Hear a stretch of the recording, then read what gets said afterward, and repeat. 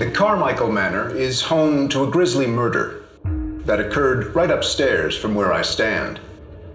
Half the family murdered, while the other half is still missing. The Carmichael Manor. Where to begin?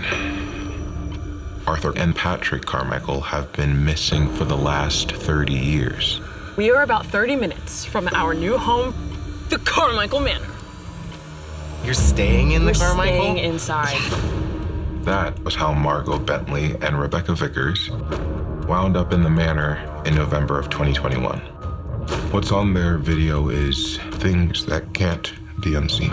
Chase is gonna be here in an hour. Do you actually think this place is haunted? If it is, you're here for 5 days, so please get it on camera. Hello? Who is that? What's all this here? Those are all the things found at the Abaddon Hotel. What's going on? It sounded like someone was singing downstairs. I saw this little girl. She said that her and her mom were staying at a hotel. And then I realized that she's not real. Something is messing with us. It probably doesn't want us here, so let's not disappoint.